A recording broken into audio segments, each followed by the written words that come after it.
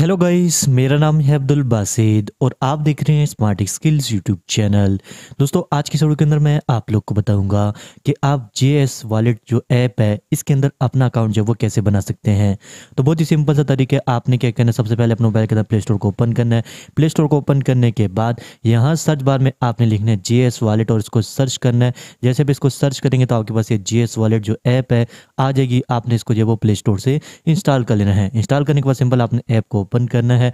App को open करेंगे तो यहाँ पर कुछ इंटरफेस आप लोग को देखने को मिलेगा। तो सिंपल आपने क्या करना है, यहाँ पर कंटिन्यू वाला जो ऑप्शन है ये देख रहे हैं, कंटिन्यू वाला ऑप्शन, इस पर आपने क्लिक कर देना है।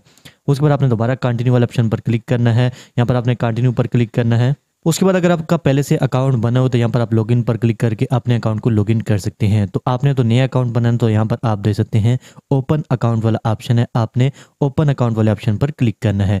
जब ओपन अकाउंट वाले ऑप्शन पर क्लिक करेंगे तो ये परमिशन आपसे मांगेगा, आपने इसको परमिशन दे देनी है। जितनी भी परमिशन मांगे आपने ये सारी परमिशन इसको अलाउ कर देनी है। उसके बाद यहाँ पर आपने अपनी पर्सनल इन्फॉर्मेशन जो है वो देनी है। जैसे आपने जिस मोबाइल नंबर पर अकाउंट बनाना है, मोबाइल नंबर यहाँ पर आपने लिखना है। उसके बाद आपने अपना शनाख्ती कार्ड नंबर लिखना है।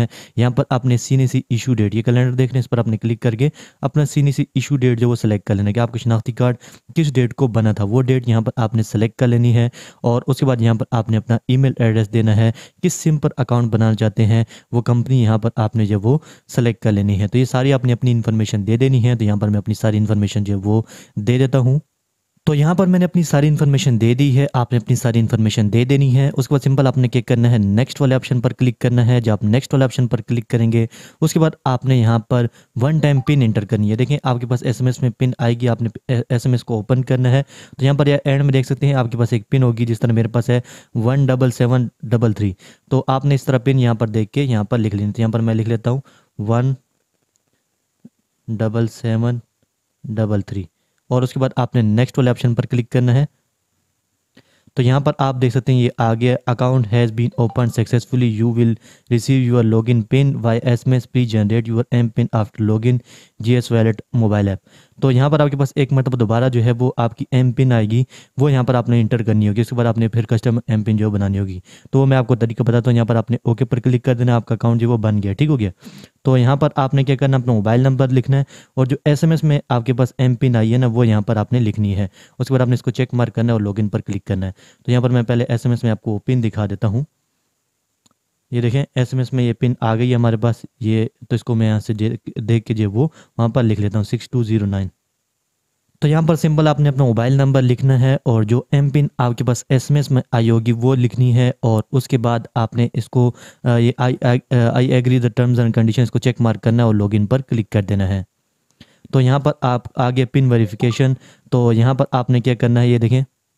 तो ये बोल रहा है कि हम दोबारा आपके पास जो 4 डिजिट एम पिन सेंड करें सिक्योरिटी के लिए, तो यहाँ पर आपने दोबारा एंटर करनी है। तो ये देखें हमारे पास एसएमएस में दोबारा एम पिन आ गई है 3873। तो ये मैं लिख लेता हूँ 3873। तो यहाँ पर आपने दोबारा वो पिन लिख लेनी है। उसके बाद सिंपल आपने नेक्स्ट वाले ऑप्शन पर क्लिक करना है। तो ये देखें alert notification device update successfully, तो आपने ओके पर क्लिक कर देना है।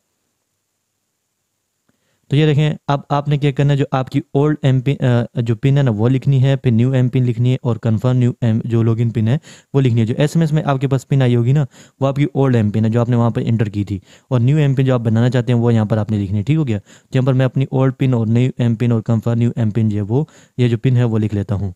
तो यहाँ पर जो ओल्ड एम पिन थी जो एसएमएस में हमारे पास आई थी वो मैंने लिख ली है। उसके बाद मैंने जो नई एम पिन बनाना चाह रहा था वो भी लिख ली है और कन्फर्म में दोबारा मैंने न्यू जो पिन है वो लिख ली है। और उसके बाद सिंपल आपने क्या करना है, चेंज एम पिन पर क्लिक कर देना है। जैसे आप चेंज एम पिन पर क्लिक करेंगे, देखिए पिन चेंज, यहाँ पर आपने ओके पर क्लिक कर देना है। और उसके बाद आपने सिंपल यहाँ पर अपनी पिन लिखनी है और यहाँ पर मैं आपके सामने चले लिख लेता हूँ अपनी जो पिन है। और यहाँ पर आपने agree the terms and condition इसको चेक मार्क करना और लॉगिन पर क्लिक करना है। तो आप ऐप में जो है वो लॉगिन हो जाएंगे, आपका अकाउंट जो है वो सक्सेसफुली बन जाएगा। ये देखिए हमारा अकाउंट जो है वो बन गया है। तो इस तरह आप जो है वो इस ऐप का अकाउंट बना सकते हैं। ये बिल्कुल ईजी पैसा जैश कैश की तरह, जिस तरह आप ईजी पैसा जैश कैश यूज़ करते हैं उसे पैसे ट्रांसफर कर सकते हैं, ईजी लोड वगैरह कर सकते हैं, बिल जमा कर सकते हैं, सेम सब कुछ आप जो ऐसे भी कर सकते हैं। खैर इस तरह अगर आप इस ऐप में अपना अकाउंट बनाना चाहते हैं तो बना सकते हैं। तो वीडियो अच्छी लगी तो वीडियो को लाइक ज़रूर कर देना और चैनल पर नहीं है तो चैनल को सब्सक्राइब कर देना और साथ वाले बेल आइकन प्रेस कर देना ताकि मेरी हर आने वाली वीडियो की नोटिफिकेशन आपको मिलती रहे।